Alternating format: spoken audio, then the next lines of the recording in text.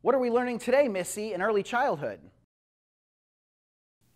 Good morning. Today we're going to read a book called The Very Busy Spider by Carle.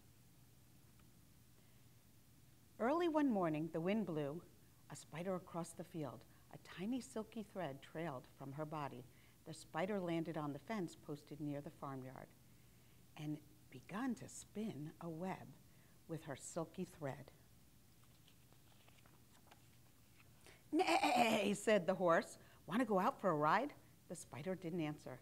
She was very busy spinning her web.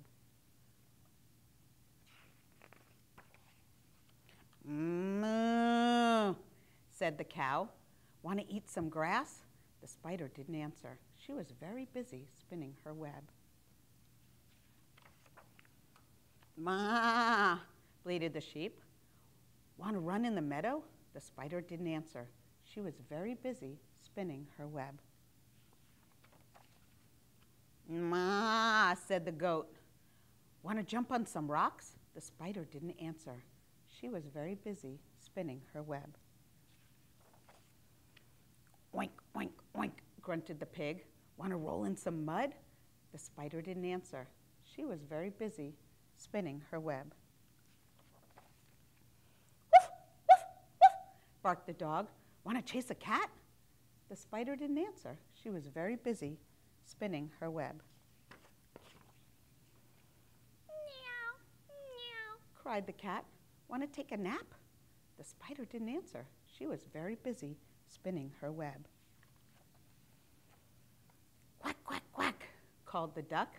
"Want to go swimming?" The spider didn't answer. She was very busy finishing her web. "Cock-a-doodle-doo," crowed the rooster. "Want to catch a pesky fly?" And the spider caught the fly in the web, just like that.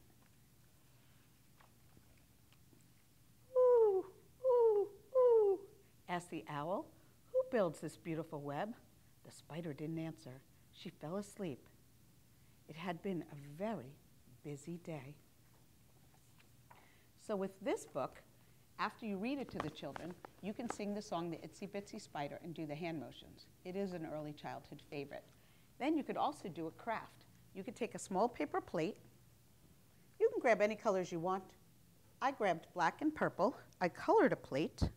I glued on some eyes and some legs. I let the legs dry.